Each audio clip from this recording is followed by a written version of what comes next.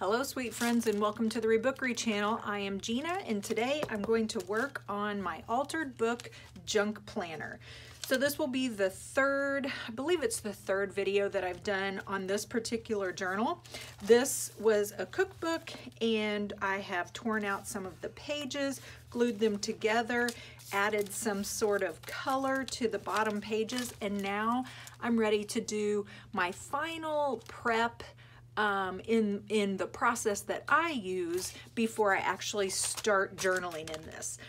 So this book I let dry because if you remember my last video, if you watched my last video, we got really messy and we added color, inks, spray, paint, watercolor, chalk pastels, just whatever you wanted to use. We added these colors to the base page, and we didn't put anything over it. We didn't do gesso or anything, or at least I didn't.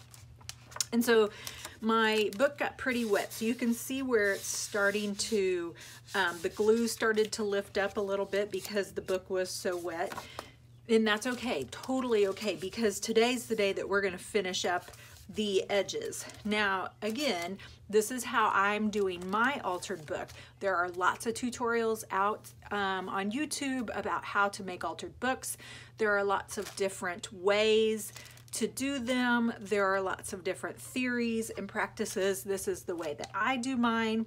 I have several of these, and through trial and error, this is the way I have found that works the best for me.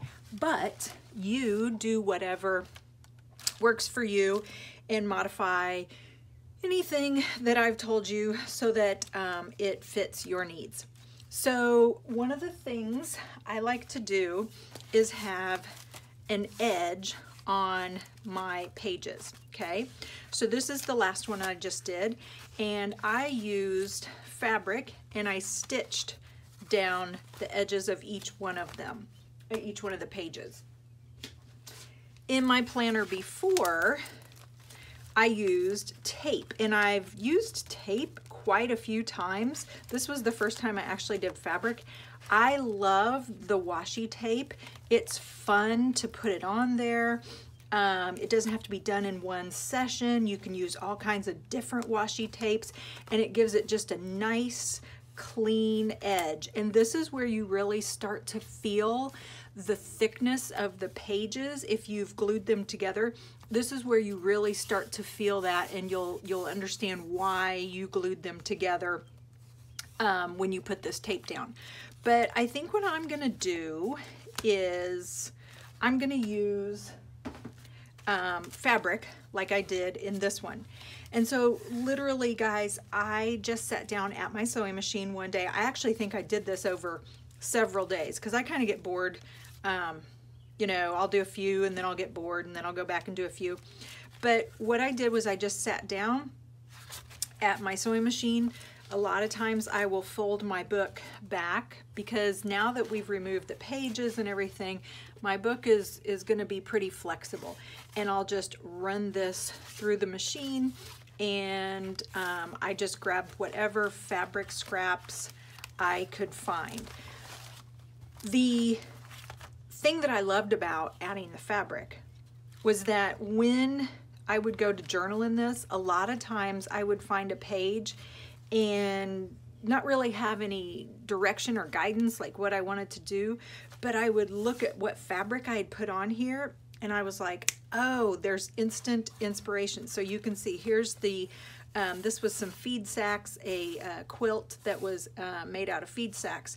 And so you can see the inspiration that I took from this fabric. And you can see like there's that red orange. And so a lot of times this fabric was what guided me in my journaling. And then again, you can see the blues and the greens. And it didn't necessarily have to be that way, but it just kind of turned out that way. And I didn't intentionally put specific fabrics in here for that plan. I just haphazardly grabbed whatever fabrics I had sitting around, scraps and bits. And look, this isn't even fabric. This is a Ricola lozenge. This is the wrappers. So this wasn't even fabric, but I just stitched these wrappers down the side. This was a vintage napkin, part of it. And so this one, yeah, this is just some sheer fabric on one side, and then I've got tape and stuff on the other. This one I did some hand stitching. So you don't have to sit here and think this out unless you want to. I am not going to. I'm going to just sit down at my sewing machine and add some fabric. And like this right here, this isn't even fabric. This is dress pattern tissue, and I just folded it over and I stitched. So what I'm gonna do is I'm gonna go to my sewing machine. One of the things I want to show you is how I have my sewing machine set up. So I'm using this sewing machine. I have that one over there, but I'm gonna use this one because I was too lazy to go thread the bobbin in the other one. But what I did was I set 2 books so that my book that I'm sewing through could have something to rest on, and then that way it doesn't put as much stress on the pages, and it kind of holds this in place as I push my pages through the sewing machine. The other thing that helps me out a lot is to kind of gather up whatever fabrics I want. And so what I did was I just went through, these are my just my stashes of my scraps and stuff, and so I just went through, grabbed whatever I thought I might want, and then I have a rotary cutter. Let me grab it here, sorry. I have a rotary cutter that I just kind of keep on my table here, and so I'll just grab whatever I want, and then sorry, this is so hard to hold while I'm trying to talk and cut at the same time. And I'll just run through and cut, you know, some haphazardly cut some scraps, and then that'll be, you know, I'll throw this over in my pile and I'll use that as I'm pushing the book through the machine. Okay, so I just wanted to show you my setup, and now I'll get back to sewing. All right, so here is my book after I sewed all the edges, and I said I wasn't going to sit down and do it all at one time, but I did. I had it all set up, and it just, I don't know, I just kind of got in the groove, and so yeah, I went ahead and sewed them all. So you could have, and I forgot to mention this, but if your pages had come unglued a little bit, you could have gone back over it with a glue stick. I didn't, just because for the most part they were still glued, and I knew that I was just going to stitch right down the edges and that would put them back together. But if you wanted to go through and put some glue on it before you stitched or added your washi tape or whatever you were putting on the ends, you could have done tabs. You could have definitely done that. So now if you look, my book is now coming out this way. But here's the thing, it won't come out any more than what it already is. And the reason why is because I've got all this fabric here. That's why it is bulked up. I still have lots of room. If you see, I still have lots of room. It's real squishy. So I can add anything I want. And this is the widest it will become. I mean, unless I go crazy and add, you know, like 70,000 pages. So you can see it was kind of the same on this one. I think I used some bulkier fabric on this, so it made it come out just a little bit more. Like, I know this piece right here is really, really bulky, and I may go through and trim some of this off just to get rid of some of that bulk, but for now it's no big deal. It does not bother me. I'm totally okay. And I'm gonna leave my strings just like I left on the last one. I'm gonna leave my strings on the ends because I just kind of like that effect. Okay, so another thing that I want to do before I can start doing any journaling in here is I have fallen in love with clear gesso, and I use, shake it up a little bit, I use the Liquitex clear gesso. There's lots of different types and brands out there. The Liquitex is very gritty, and I am addicted to that feel on my journal.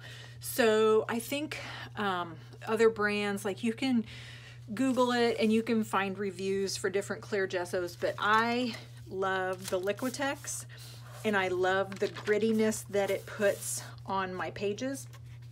And so I'm just going to go through and add some clear gesso on a few of my pages, just because when I sit down and start to journal, I always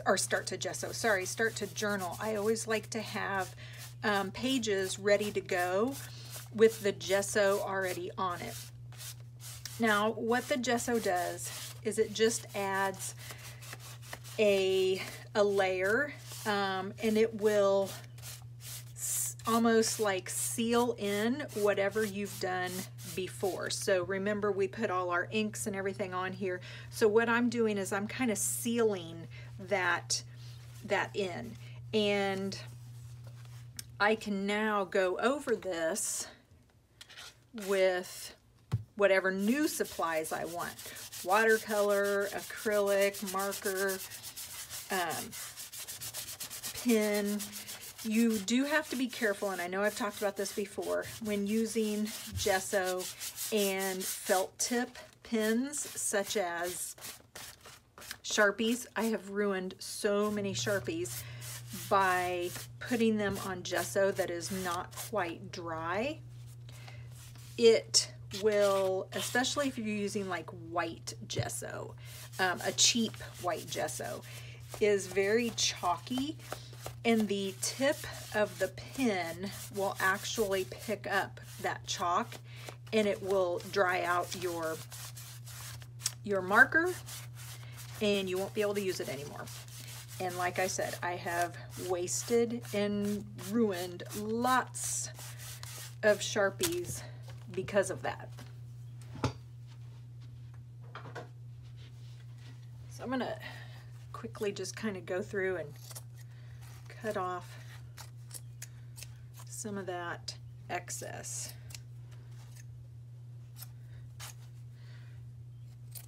There we go, so I don't have so much bulk there.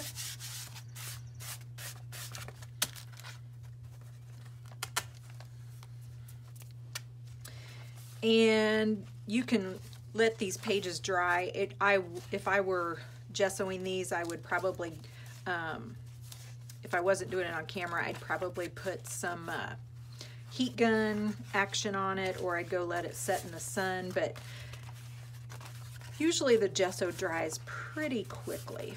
Another thing you can do as you're kind of in this stage is kind of see, is there any pages that I feel like I still need to put something in the gutter?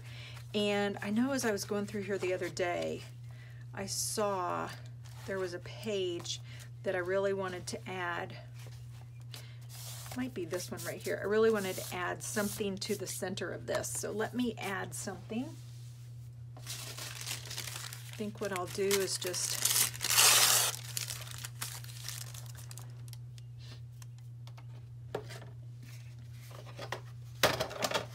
I'll just use some liquid glue here.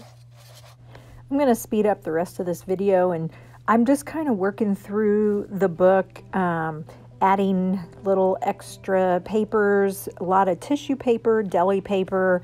I think I even had maybe some tea bags, but just kind of adding a little bulk to the bulk and strength to the gutter, and just using my glue and my paintbrush. And I didn't do all of the pages, but I did do quite a few, and so I'll just speed this up, and in the next video we will start making pages, start adding stuff to our journal, actual real journaling.